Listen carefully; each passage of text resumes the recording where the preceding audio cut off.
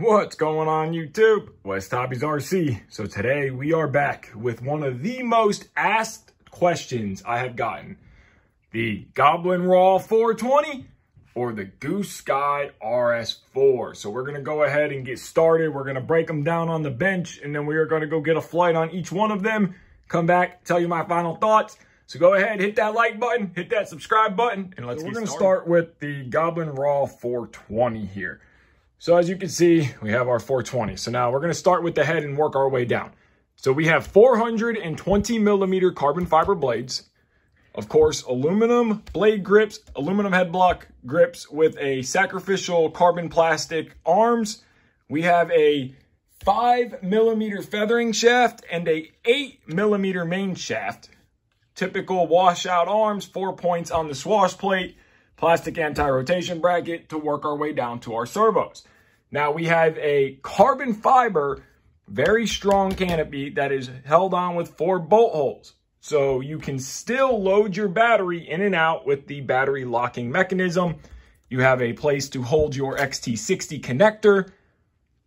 So your battery slides in, locks on the opposite side. You have a lock tab. Of course, it is a direct drive. Belted tail helicopter. So we have our belted tail down here, our pulley, our direct drive motor, up to our little transmission block to our main shaft. So full direct drive with a one-way bearing. So you can see our motor is moving. We rotate the head this way. We have a one-way bearing. Carbon fiber frame sides, decals down to some stiff nylon skids that are very strong. Your choice of ESC, 80 amp ESC, and we are running torque micro servos, but you can run either servo that you would like in the micro range. You can also get a full-size servo mount, but this is a traditional. We'll pull the canopy off in a second. Our tail servo is a mini. We can hide the tail servo inside the main frame here. So the tail servo is tucked out of the way, very clean and stylish, very sleek. I really like that. Working our way back, aluminum boom. Now you can get them in yellow or orange. You can also get them into traditional black. Moving our way back to our aluminum open tail housing, carbon fiber skid that is very stiff.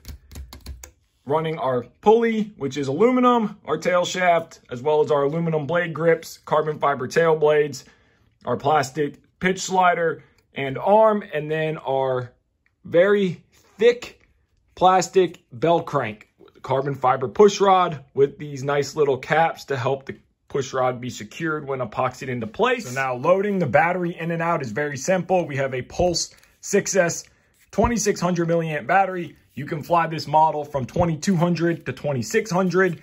I like it on 2400 is my preferred battery size because the helicopter is very lightweight and very good flight time. So you're going to slide your battery in on a carbon fiber tray. You have your battery latch here. You go ahead, you rotate it to the open position, push your battery into place, rotate your latch.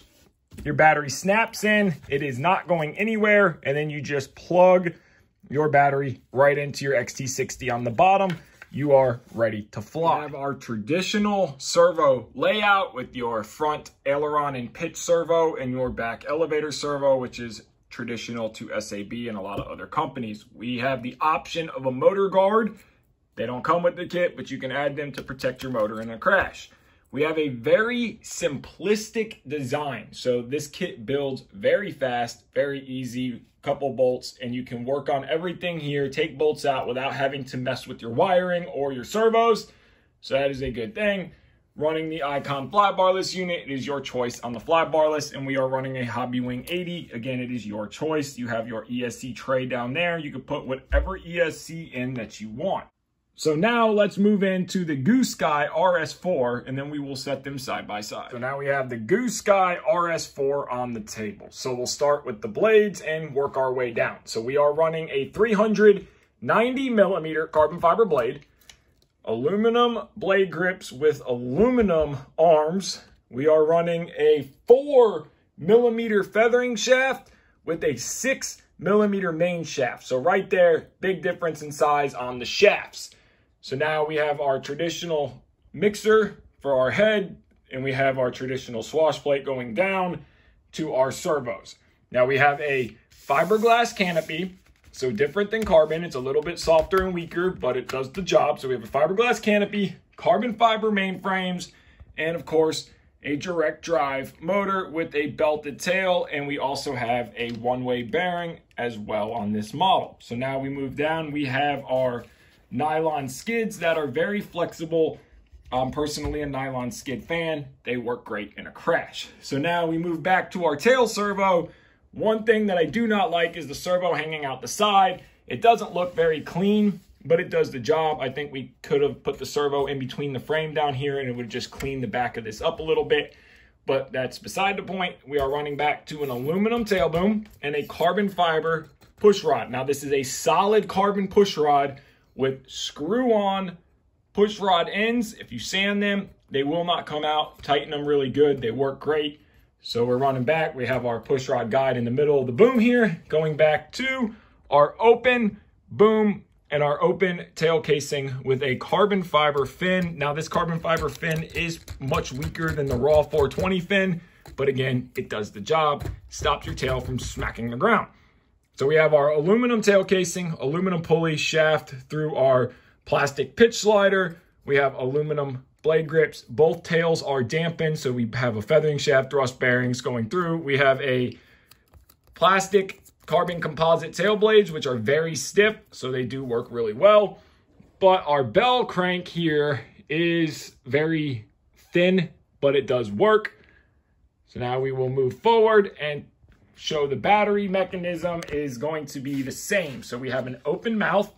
Our battery slides in on a tray. Now, instead of a locking mechanism, we have a little push tab here.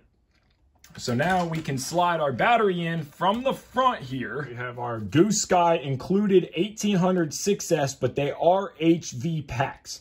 So the voltage is a little high at 22.8 volts. So now you have I think this is a G10. I don't believe this is carbon fiber, but it's a very stiff battery tray. And it is going to slide into the helicopter just like this. So it slides right into place. You don't have to twist the knob or anything, and you can hear it click. The battery is locked in. Now you can pull on it, and it is not going anywhere. And you also have your XT60 built right into the ESC. Your battery just plugs right into there. Very simple, very easy. Now, one thing that is different between the 420 and the RS4 is our canopy.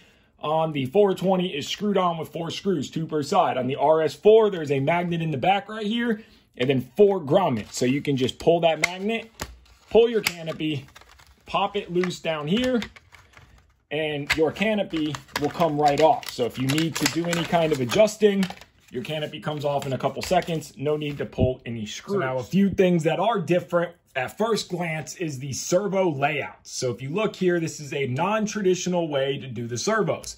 A lot of people don't like it. It works great. As long as all your servos are moving together, you will have an equal throw, equal distance from your ball to your servo horn, blah, blah, blah. It goes up and down. Everything works the same. It is non-traditional.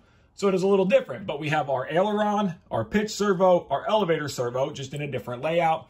Nice thick carbon mainframe, and we have a great spot right here to put your receiver, either a satellite or a full range receiver, depending on what you are doing. Our ESC now is going to be screwed right in at the bottom. So this is a Goosky 70 amp ESC, and it screws right in. Now, if you don't want the plug and play version, you will get a tray just like the RAW 420 that will go there, and you can secure whatever ESC you would like, hobby wing, anything like that, will go right to that tray. Now, you do get of course, plastic anti-rotation bracket. And the one thing I do like, it's a good thing, is the fixed linkages here. So for a first-time builder, this makes it very simple. You don't have to worry about measuring this and this. You only have to worry about measuring this one head linkage right here. If your servo is 90, your swash plate will be level, which is very nice. So now we have our included Goosky flybarless unit with the Bluetooth module, and this all comes in the plug-and-play version. We have both canopies removed and both helicopters side by side of each other, and we have them stacked at the main shaft. So I'm trying to do it as best as I can at the same exact length so we can kind of see a little bit of difference in the helicopter. So as you can see from about right here, the RAW 420 sits a tad bit higher. And if we move back on the boom here, the RAW 420 is a tad bit longer, so I would assume it's about 1 inch longer, but the boom diameter is the same on both models at 20 millimeters. So we can see with it sitting, the RAW does sit a little higher, a little bit more angle to it than the Goosky. And blade length wise, the 420 blades, of course, are longer than the 390 millimeter blades on the Goosky at 30 millimeters longer. So now we can really see the traditional differences in the servo layout here when you're looking at them side by side. There's the RAW 420 and the Goosky RS4 differences. So you can kind of see it there and there. And of course, you can add whatever FBL you would want on the Goosky if you buy the kit version or the plug and play and just change the FBL unit out. So now you can kind of really see here the differences on the sleekness design of the tail servo. So we have it sticking out to the side here, and then down there on the 420, it is tucked in. So let's throw the canopies back on these two models and let's go to the field and get a flight comparison in on each one of them. We're at the field and we're about to get a flight on each one of these models. So we have the SAB RAW 420. We already know the setup and the specs on this one. And we have the Goosky RS4. So this is a full stock kit build, everything that you get in the plug and play. And of course, torque servos, Icon, SRXL2, Hobbywing ESC, Pulse battery, so that's the stock battery. Both are flying on the Spectrum IX14. So we'll start with the Goblin RAW 420 and then we'll move to the Goosky RS4. So we're gonna go ahead and spool up on the Goblin RAW 420. I'm gonna do my best to fly the same both ways, or on both helicopters, or at least try to, so we can get a fair comparison of both models. So now we are gonna spool up. The only difference between the two helicopters are gonna be flybarless unit and battery size. This is a 2400 and the RS4 is a 1800. Both on 6S. So right off the bat now, this one does have a slight tail wag, but it is a brand new helicopter. Very solid machine. This is no auto level. This is just out the gate hovering. So very solid. Tail performance is awesome. Incredible tail performance. Flight performance of the helicopter is fantastic. Very nimble, able to kick it around. So now we're gonna go into idle up 1.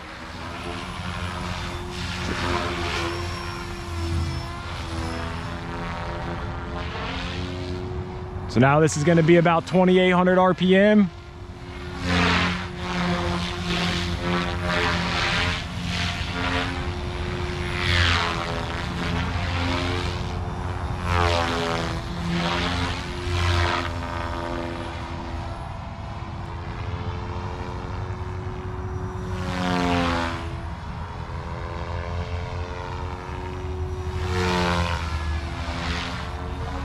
Now we're gonna kick it up into a high head speed.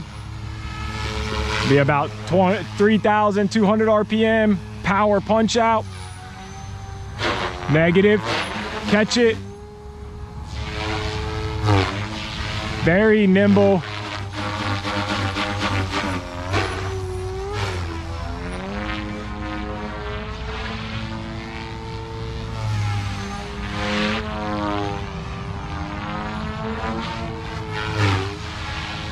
The helicopter just feels great. It feels good, it's solid.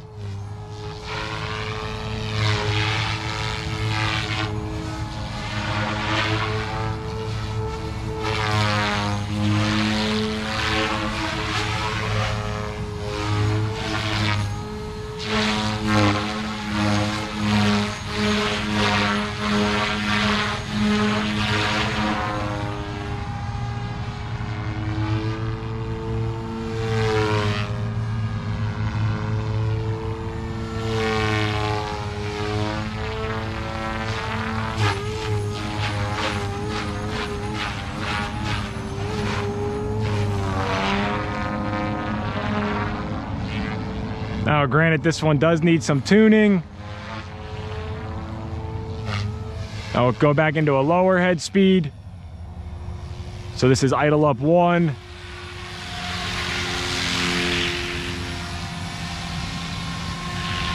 And then we'll try to get it here to where we can do a hands-off hover.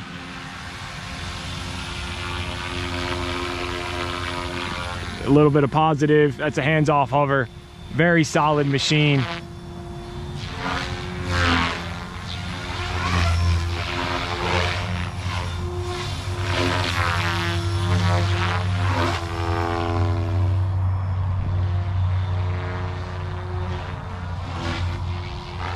Tail performance is incredible on the Goblin. Now, yes, there is a little bit of a tail wag.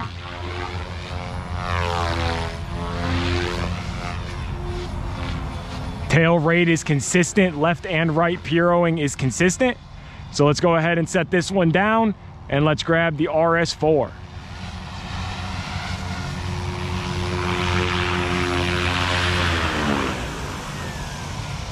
So now let's grab the RS4 and get a flight in on that. So we got the Goosky RS4, 4-minute timer on both models. We have the stock battery in the Goosky. This is 100% how you will get it out of a plug and play kit option. So we're gonna go ahead and spool up. Now auto level is on in normal mode.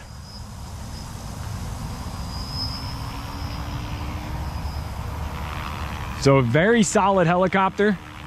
You can see it doesn't want to move around. It's very solid. Tail stops and performance are good. Pyro is consistent. Now I have noticed, I've gotten quite a few flights on it now, and I have noticed that the inconsistent of the pyro can be inconsistent. All right, idle up 1.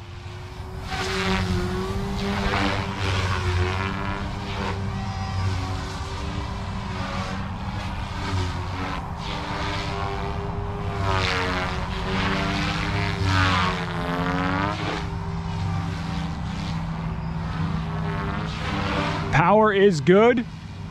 Again, the deadband is not great, but here's a, give it a little bit of positive, hands-off hover. Tail performance both ways. I have noticed though again that the pyro inconsistency.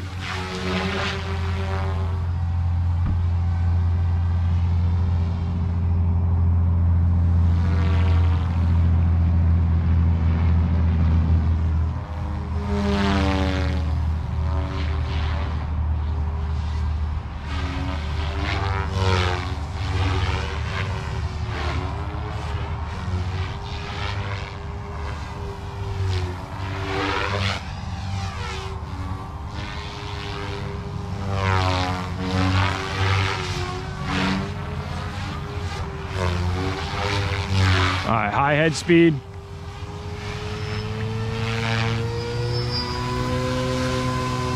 Now, power full punch collective.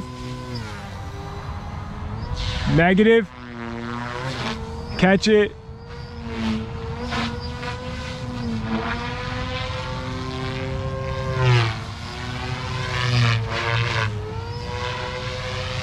Now the head speed does sound higher, but that's because the blades are shorter.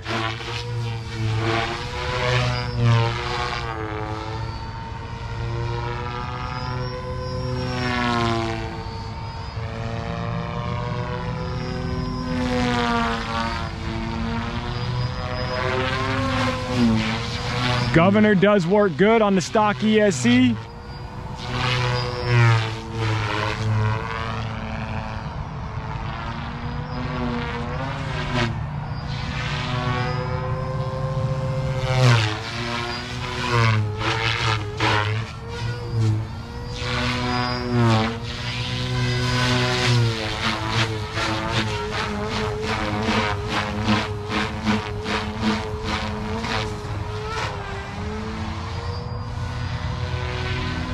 Go back into a lower head speed. It takes a second for it to kick down. You'll hear it now. There it goes. So the governor mode of the ESC does take a second.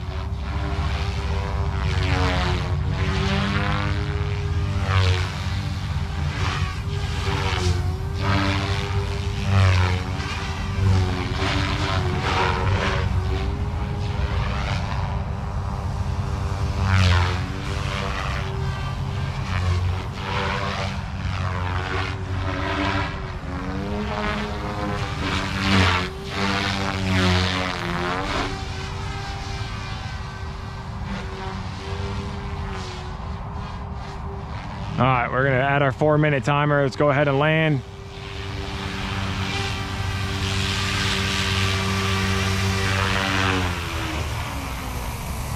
So there you guys go, a flight on the Goblin RAW 420 and a flight on the Goosky RS4. So let's head back to the bench and let's finish up this video and I'll give you my final thoughts. We are back from the field, and as you guys just seen, a flight on each one of these models. So now here's my final thoughts and my personal opinion. So I'm gonna first start by saying, buy whichever helicopter makes you happy, because at the end of the day, whatever one that I like more or the other one may not be what you like more or the other one. So I'm going to start with the minuses of the Goosky. Great helicopter and worth the price. Every penny. I think it is a fantastic deal. Now, the thing I do not like is I do not like the non-adjustability of the flybarless unit. I think if Goosky can release an update that allows us to fully program stick deadband, all that kind of stuff, rotation rate in degrees, all that kind of little stuff like you can do on a traditional flybarless unit, I think it's a home run.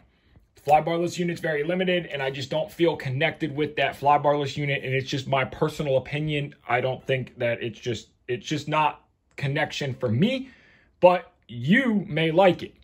The Puro inconsistency rate, I don't like that either. Again, that could be tuned out with a adjustable flybarless unit. Overall design of the model, fantastic. You can't go wrong with it. Great, tons and tons of power, great flight times, very stable, flies great. They did a good job on the blades, everything like that. Now, I think that in the kit, they should give you predetermined servo arms so you don't have to cut them down. I think that would be great. Also, for belt tensioning, do it the old school way where you grab the boom, pull it back, hold your thumb here, lock the screws down. Some kind of tensioner would be very nice as well. And I think that the ESC is perfect. Tons of power. Governor works. The canopy is, even though it's fiberglass, it's still a great color scheme. Very nice. I would like to see maybe in the future a motor guard to help protect the motor. But all in all, I think this is a very good design, and Goosky did a very good job. Now, SAB. You cannot go wrong with SAB. SAB makes a fantastic and quality helicopter. They have a bigger main shaft, bigger feathering shaft. They made it a little bit more beefy. I like that you can get the motor guards to cover the motor. It's just something that added protection. I like the belt tensioning system. I like how they give you a little tensioner, like on all the RAW series, where you can properly tension the belt to wherever you think is good and where you like. I like that the tail servo is inside the helicopter, and I like that you get to pick and choose. Now, one thing I do not like about the Goosky is you are limited to their servos. With that design, you can only use their servos. With the RAW, you can use whatever servos that you personally like or have laying around. The helicopter is a great design. It has good flying characteristics. The RAW 420 is easier to build than the Goosky. It's a lot more of a simplistic helicopter, so they really well thought out the mainframe, motor plate assembly, the way the servo mounts go on. There's a lot less part count on the RAW 420 than the Goosky RS4. So there is a big difference between the two of them there. The color schemes that you get is awesome. They did a great job with tail. Tail performance on both models is fantastic. Now, of course, the RAW 420 is more money. So as the time of filming this video right now, if you were to buy a RAW 420, everything brand new, shipped to your door, is going to be about $1,150, give or take a little bit. The plug-and-play Goosky is going to be $699 for the plug-and-play kit, plus your satellite receiver or your receiver, however you're going to set it. Now you get your battery, you get everything you need for the Goosky. So you're looking at $700, $1,150.